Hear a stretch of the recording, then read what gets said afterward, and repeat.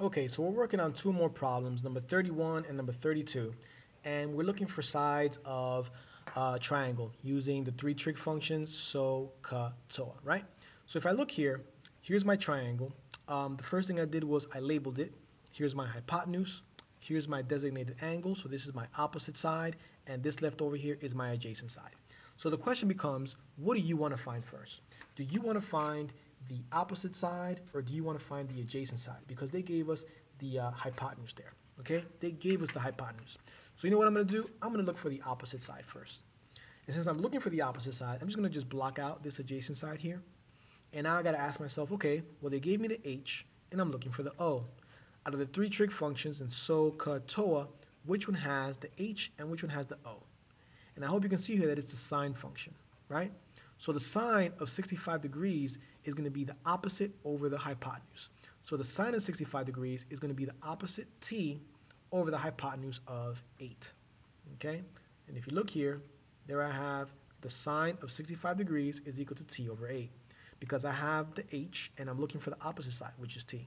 So it's opposite over hypotenuse, t over 8, t over 8, t over 8. So sine of 65 is equal to t over 8. So I plug this into my calculator, and that gives me 0.9063 is equal to t over 8. Of course, I want to get rid of this denominator here, so I'm going to cross multiply across the equal sign. When I do that, I'm going to get 0.9063 times 8, and look at that, I got the t by itself now. When I multiply those, I get 7.25 t, and that just rounds up to 7.3. So again, I looked at what they gave me. I decided to see what I wanted to look for. I wanted to find the opposite side, so that's h and o, or o and h, and that's the sine function. Well, now that I found the opposite side, right? Well, they already gave me the hypotenuse, so now I can look for the what? I can look for the adjacent. So they gave me the h, and now I can look for the adjacent. If I'm looking for the adjacent side, well, what did they give me? They gave me the h, and I'm looking for this here, which is the what? The a. So out of the three trig functions, which one has h and a? Out of SOHCAHTOA, which one has h and a? Well, I hope you can see very quickly that the h and a are in the cosine function. So essentially, the cosine of 65 degrees is going to be equal to the adjacent side over the hypotenuse. So the adjacent is u, and the hypotenuse is 8, 8, 8. So it's going to be cosine is equal to u over 8.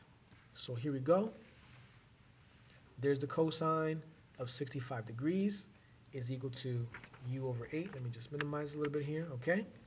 So I'm looking for the u, which is the adjacent side. They gave me the 8. So the cosine of 65 degrees is equal to u over 8. I plugged it into my calculator. That gives me 0.4226 is equal to u over 8. I want to get rid of the denominator, so I'm going to multiply across the equal sign. It's going to give me u. When I do that, I get 3.38 is equal to u, and I can just round that up to 3.4. So u comes out to be 3.4. And I'm just going to just leave this way here. So if you want, you can freeze the screen, you can pause the screen, and you can see the three trig functions, the two trig functions that I use to find side u and side t. Let's take a look at number 32. Number 32, it's a very similar situation here. They gave me my right triangle. I labeled this is my hypotenuse. Here's 70 degrees, so that's the opposite side, and this is the adjacent side. The question becomes, what do you want to find first? Do you want to find the opposite side first, or do you want to find the adjacent side first? I just opted to find the opposite side first.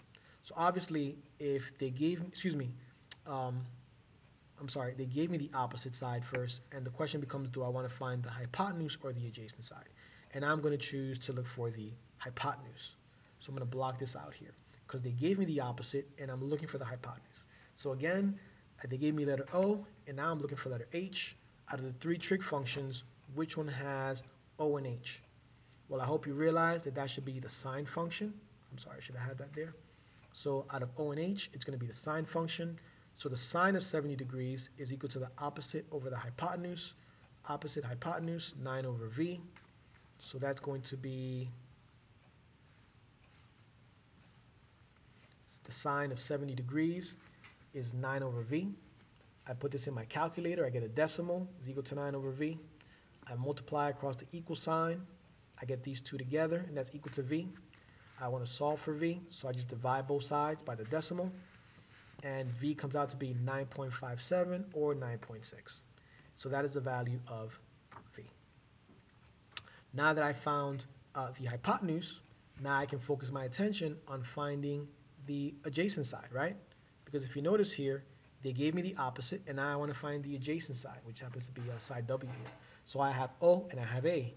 Well, out of the three trig functions in SOHCAHTOA, which one has an O and which one has an A? Well, it's going to be the tan function, the tangent function. So the tangent is the opposite over the adjacent. Opposite over the adjacent. O, 9 over W, 9 over W. So the tangent of 70 degrees is 9 over W, right? Put that in the calculator, that gives me 2.7475. I want to get rid of the denominator, so I'm going to multiply across the equal sign. By doing that, I get the 9 by itself there, right? Now I want to solve for W, so I divide both sides by 2.7475. And when I do that, these cancel out, and W is equal to 3.28. 3.28. And again, these are just some more examples of how to find sides using trig. Again, guys, it depends on two things. It depends on what they give you and what you want to look for. Here, they gave me the opposite side of 9, and I chose to find the hypotenuse. So that's O and H. That means I'm going to use the sine function. Instead, though, if I decided to find the adjacent side, well, they gave me O and they gave me A. So, excuse me, they gave me O and I'm looking for A.